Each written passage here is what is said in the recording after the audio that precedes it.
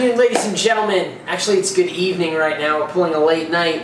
I've got to do some samples over here with some epoxy, but before I did that, I wanted to do our part 2 of what we were talking about earlier today, which was this ductile tearing and how we incorporate what we see in metals to what we want to use in concretes. And the difference being when a steel or aluminum fail, it's more of a tearing, slow failure, or ductile failure, tougher failure, compared to your concrete, which is more of a ceramic type failure. And what we did over here is we drew out what you would see from your different types of cracks, first in a ceramic-like material and then a more ductile-like material. And what we learned is that both cracks have a localized stress which is going to be a bit larger than our applied stress. And if we look at the equation, which isn't up here anymore, it's the applied stress plus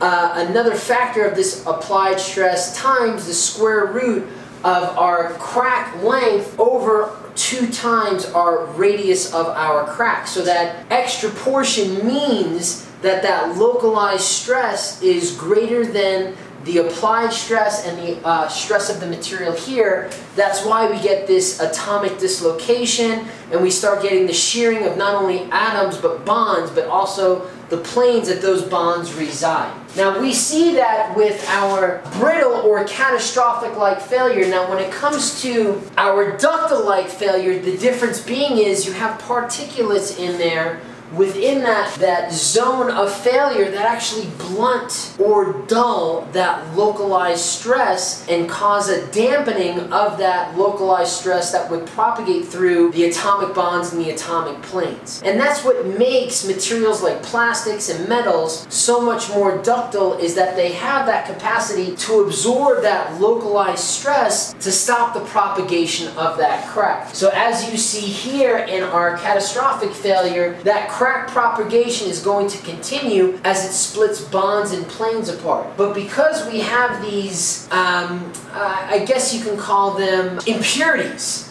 that absorb some of the catastrophic loads that would cause the slippage or the breaking of those atomic bonds and those planes, then that localized stress is brought down until that localized stress is no longer greater than the stress of the material that is being applied. And then what ends up happening is the voids link up in that plastic zone, and instead of us having a very sharp crack and a very tight radius which blows up that localized stress, we start increasing the size of that crack radius, and that brings down our localized stress until it's no longer larger than the stress of the material, or the capacity of the material, excuse me. So what we want to do is we want to take this concept, or excuse me, this concept that we see in tougher materials, more ductile materials, and apply it here in concrete so we can create a material that doesn't respond as catastrophically